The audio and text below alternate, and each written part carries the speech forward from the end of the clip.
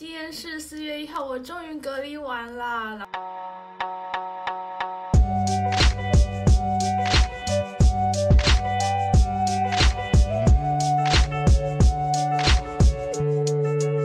现在呢，我正在前往法兰克福机场，即将回台湾。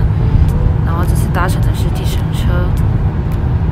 以前呢，我都是选择德国的 S 班前往机场，可是这次因为这个疫情，然后现在又是上班的低峰期，所以我还是选择坐计程车去机场比较保险，也比较安全。刚刚 check in 完啦，然后这次回台湾人真的很多人，然后他们基本上我们都会戴口罩啦，蛮安全的。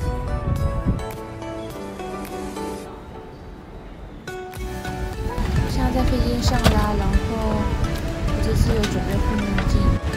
现在要从法兰克福飞回桃园机场，然后再回去就要居家检疫14天。希望在飞机上可以平安的度过。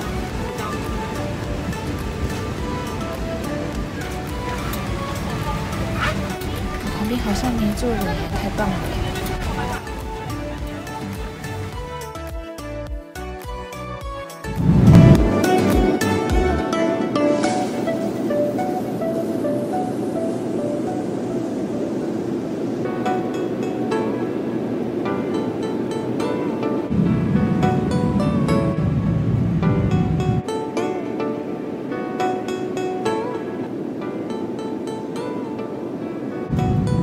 到很多就是新闻都是关于这个新冠状病毒的，感觉全世界都已经被这个疫情全部都乱掉，乱成一团。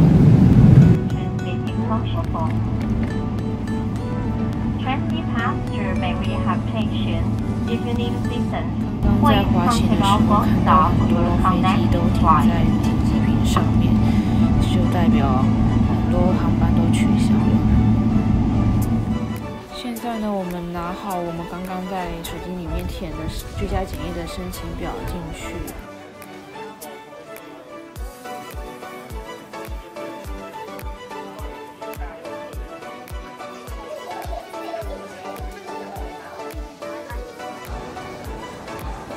完全没有人的机场，很少人。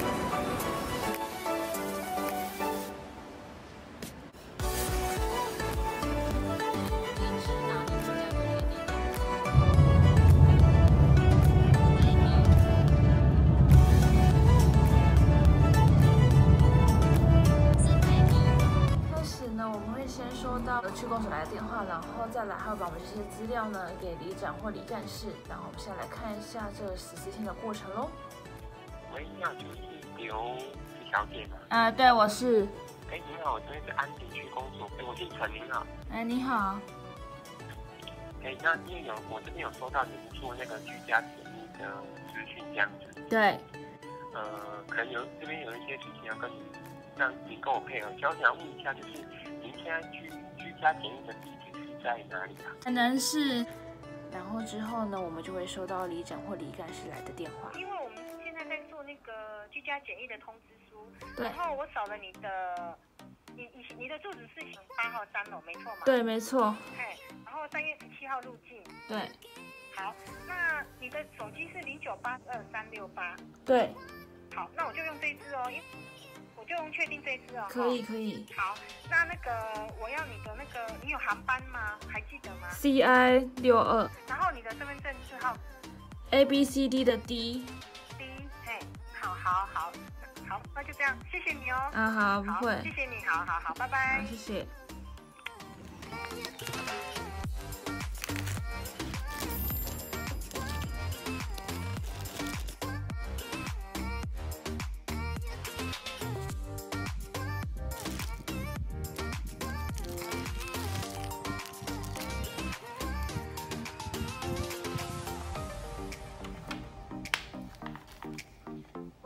第6天的早午餐，阳春面、烫青菜，妈妈准备的爱心水果，补充维他命 C。我的早餐，菠萝面包跟抹茶面包跟一小罐的苦热的OK， 现在我要拿第8天的午餐，有什么呢？这个烧肉便当跟台南好吃的红豆饼，这些很好吃哦，央米。然后我觉得最喜欢吃的是它的那个蛋黄奶酥，还有那个波霸，蜂蜜波霸口味的。这个是蜂蜜波霸的内馅，而且它的波霸给的很多满满的波霸料，然后配上这个像卡士达酱还是牛奶油，真的很好吃。这间红豆饼不错哦，赞。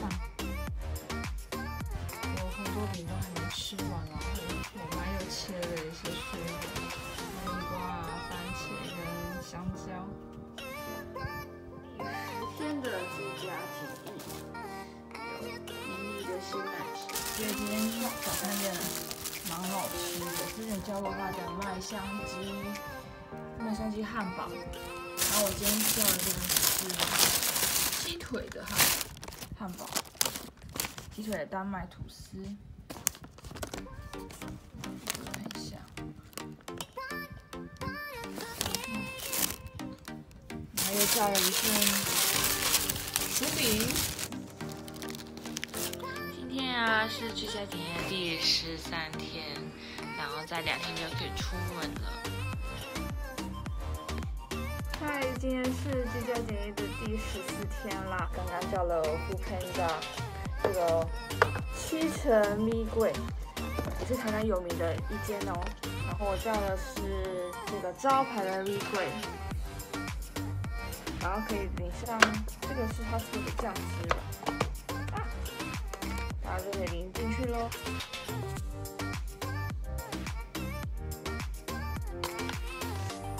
这个呢代表呢它的底这个声音代表它的底呢很脆。其实我最喜欢吃它的米桂呢，就是因为它的那个底部脆脆的，口感很好。现在呢，来到居家检疫的最后一天啦，然后现在来吃下午茶。这个呢是叫做菜宴，然后呢它是用洋菜跟冬瓜茶做的，所以大家如果在家里无聊的时候也可以用电锅做啊，然后跟这个全联买的生乳卷啊，然后现在来享用最后一天的下午茶咯。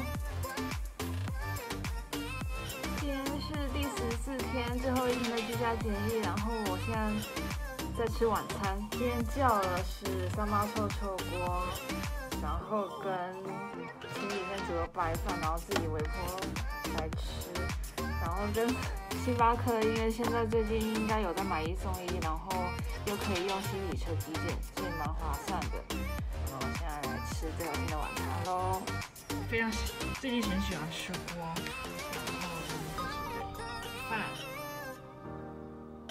感觉我好像在倒数跨年一样，比跨年还兴奋。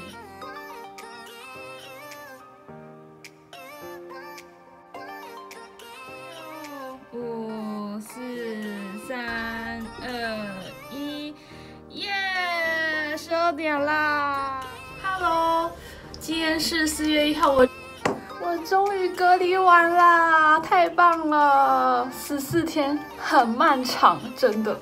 我是3月16号从德国法兰克福飞回来桃园机场的，然后这14天呢，我一直都在居家隔离。刚开始真的很难受，不能出门嘛，因为第一次遇到这种情况。